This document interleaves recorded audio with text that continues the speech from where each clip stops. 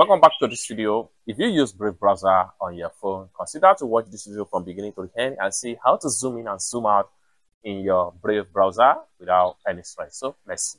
But before we dive into the tutorial, if you find this tutorial useful and you are very new to this channel, remember to click on that subscribe, turn on the notification bell for more useful tutorial like this. So with that being said, let's get started.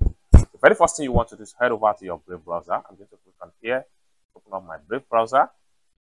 Next thing you need to do is to simply come to the bottom right here, click on this three dot right here. And next thing you need to do is to simply scroll down and make sure you go to settings. The next thing you need to do is to simply scroll down right here. Scroll down right here and make sure you go to accessibility. The next thing you need to do is to make sure you turn on this particular button right here.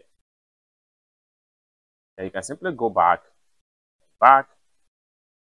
The next thing you want to do is to create a new tab. And for us to do that, we have to simply click on here and we click on this plus sign right here to create a new tab.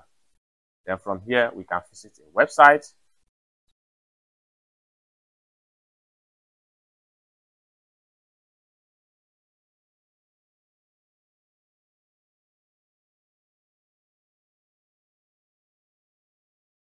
I'm going to visit this particular website right here, Graphic River. Then click on enter. Then I'm going to simply click on here.